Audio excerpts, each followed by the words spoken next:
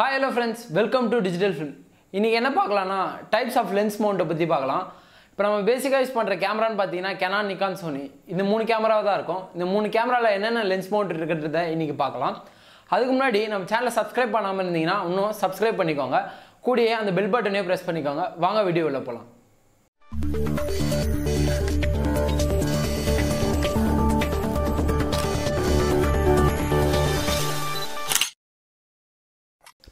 சரி okay friends, இது ரொம்ப சின்ன டாபிக் தான். நான் உங்களுக்கு சிம்பிளாக சொல்லி முடிச்சிடுறேன். இப்போ பார்த்தீங்கன்னா Canonல பார்த்தீங்கன்னா மூணு டைப்ஸ் ஆஃப் லென்ஸ் மவுண்ட் இருக்குங்க. EF mount, EFS mount, EFM mount. இங்கே EFன்றது எதை மென்ஷன் பண்ணுறாங்கன்னா எலக்ட்ரானிக் ஃபோக்கஸ்ன்றதை மென்ஷன் பண்ணுறாங்க. சரி ஃபஸ்ட்டு EFனா என்னன்னு பார்ப்போம். EF லென்ஸ்னா ஃபுல் ஃப்ரேம் பாடிக்கெலாம் யூஸ் பண்ணுற லென்ஸ் பார்த்தீங்கன்னா EF லென்ஸ்னு வாங்க. EFக்கு மீனிங் பார்த்தீங்கன்னா எலக்ட்ரானிக் ஃபோக்கஸ்ன்னு சொல்கிறாங்க. சரி நெக்ஸ்ட் என்ன பார்க்கலாம்னா EFS லென்ஸ்னால் என்னென்னு பார்க்கலாம். EFS லென்ஸ்னா ஒன்றும் இல்லைங்க. இப்போ Canonல இருக்க கிராப் பாடி சென்சாருக்குலாம் யூஸ் பண்ணுற லென்ஸ் தான் EFS லென்ஸ்ன்றாங்க. சரி இப்போ நெக்ஸ்ட் என்ன பார்க்கலாம்னா EFMன்றது என்னன்னு பார்க்கலாம். எம்னா உங்களுக்கே தெரியும், மிரர்லெஸ்ங்க.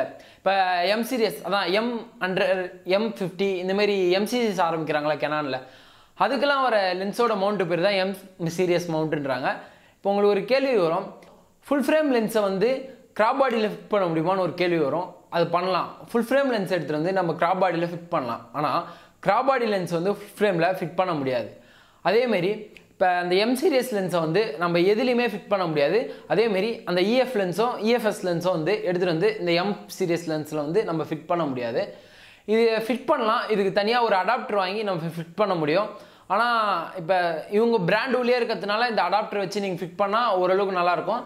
அதுவும் இல்லாமல் பார்த்தீங்கன்னா M சீரியஸில் இருக்க லென்ஸ் இப்போ மிரர்லெஸ் இப்போ தான் அப்கிரேட் ஆகிட்டு இருக்குன்றதுனால பார்த்தீங்கன்னா M சீரியஸில் அவ்வளோ கம்மியாக தான் இருக்குது லென்ஸு. இதுவே நீங்கள் EF லென்ஸ்லாம் போனீங்கன்னா கலெக்ஷன் பார்த்தீங்கன்னா ரொம்ப அதிகமாக இருக்குது. நெக்ஸ்ட்டு நிக்கான் பார்ப்போம்.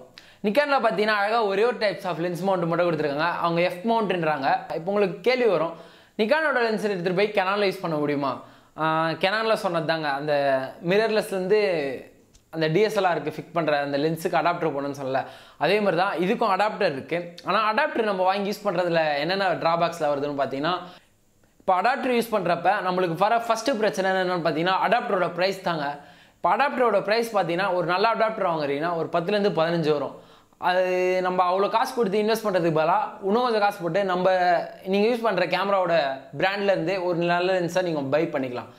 நெக்ஸ்ட் என்ன ஃபீட்பேக்னு பார்த்தீங்கன்னா, இப்போ நீங்கள் ஒரு லோக்கலாக ஒரு லென்ஸு அடாப்டர்லாம் வாங்கி போடுறன்ற பட்சத்தில் பார்த்தீங்கன்னா ஃபோக்கஸ் ஆக முடியாது.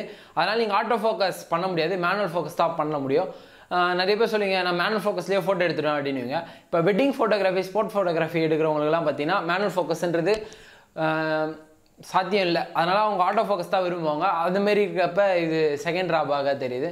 சரி நெக்ஸ்ட்டு சோனியில் என்ன இருக்குன்னு பார்ப்போம். சோனியில் பார்த்தீங்கன்னா DSLRல இருந்த அப்போ பார்த்தீங்கன்னா A மவுண்ட்டுன்னு யூஸ் பண்ணியிருந்தாங்க. இப்போ சோனியில் பார்த்தீங்கன்னா DSLRலாம் இப்போ அவ்வளோ வரதே இல்லை. அவங்க மிரர்லெஸ்க்கு ஃபுல்லாக மாறிட்டாங்க. இப்போ மிரர்லெஸ்க்கு மாறினதால அப்போ இவங்க E மவுண்ட் யூஸ் பண்ணுறாங்க. இப்போ அதே சொன்ன மாதிரி தான், அடாப்டர் வச்சு நம்ம எந்த லென்ஸ் வேணாலும் எந்த கேமராவில் வேணாலும் ஃபிட் பண்ணலாம். ஆனால் அந்த அடாப்டர் வச்சு ஃபிட் பண்ணுறதுன்றது ஒரு தலைவலி பிடிச்ச வேலை. ஏன்னா அடாப்டருக்கு தனியாக செலவு பண்ணணும்.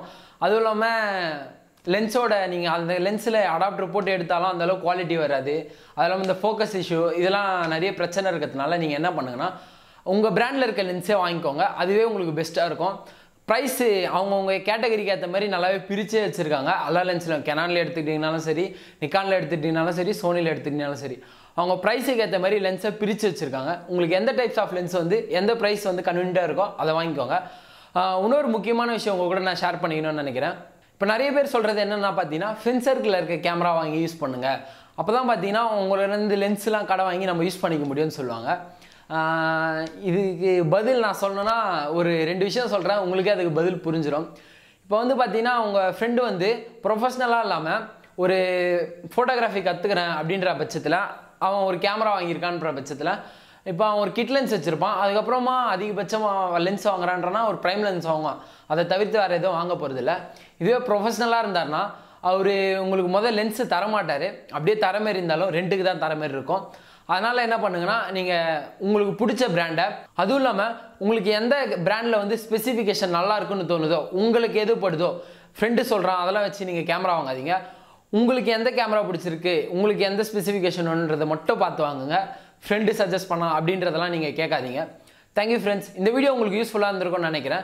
இந்த வீடியோ நான் ஏன் மேக் பண்ணேன்னு பார்த்தீங்கன்னா, என் ஃப்ரெண்டு ஒருத்தர் கேட்டிருந்தான், அவன் Canon கேமரா யூஸ் பண்ணிட்டு இருக்கேன், இப்போ நிக்கானில் வந்து ஒரு லென்ஸு நான் செகண்ட் ஹேண்டில் வாங்கலான்னு இருக்கேன், அது அடாப்டரோட கம்மி ப்ரைஸ்க்கு தரேன்றது, நான் அதை வாங்கி என் கேமராவில் யூஸ் பண்ணலாமா அப்படின்னு கேட்டான். அதுக்கோசரம் தான் நான் இந்த வீடியோ மேக் பண்ணுறேன். இந்த வீடியோ உங்களுக்கு யூஸ்ஃபுல்லாக இருந்ததுன்னா ஒரு லைக் கொடுங்க. நெக்ஸ்ட் வீடியோவில் சந்திக்கலாம் ஃப்ரெண்ட்ஸ். தேங்க்யூ ஃபார் வாட்சிங் திஸ் வீடியோ.